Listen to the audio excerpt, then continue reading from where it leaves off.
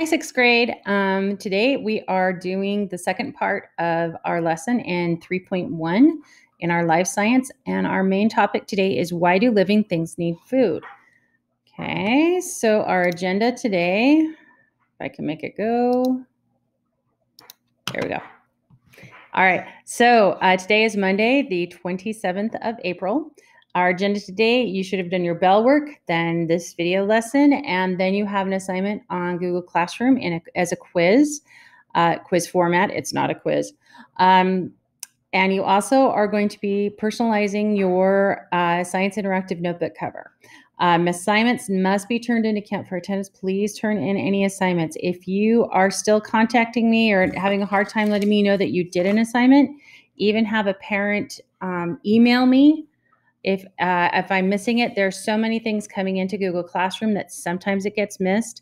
Make sure you're always putting it in that top, let's bring that up, in that top section right here where it says late reading work notification. Okay, this is where I go to look. So please make sure you're doing it on that. All right, let's see. Daily work today is the bell work and the assignment on the cover page. And our objective by the end of this lesson, you'll be able to understand that the things living organisms do need to require their energy, and understand that food provides that energy and building materials to the organisms, including us. Okay, so Friday I had you take a questionnaire, and some of the questions were kind of funky, but it actually does tie back to what we're doing. So our first question, what do organisms use food for besides energy? Okay, and I'm going to postpone this until the end of this slide.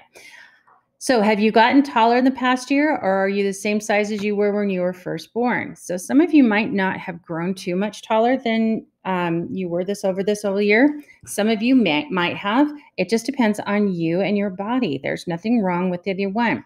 But are you the same size as you were when you were first born? The answer is a definite no. Okay. So as you grew, you got more skin, more bone, more body mass. Where did all of this extra stuff come from? It didn't just stretch out of the size you were when you were a baby. And the answer is it comes from the food that we eat. Okay, organisms use food for building materials for their bodies, as well as energy to make their bodies run. Okay, what happens to the food when you eat it? The food goes into our body, into the digestive system, which we are going to learn more about in 7th grade. It's processed there, and our bodies take the nutrients and the things that they need from the food that we eat. Does anything stay in your body from the food you eat? Yes, it does. Okay, all those building block materials that I was telling you about and the nutrients stay. What happens to the parts of food that stay in your body? Our bodies use them to make more of us, to keep us going, to give us energy. What happens to food that cannot be used or stored in the body? We all have parts of our food that do not get processed. And our body gets rid of them. It eliminates them as waste. And I do want to give everybody a Yahoo.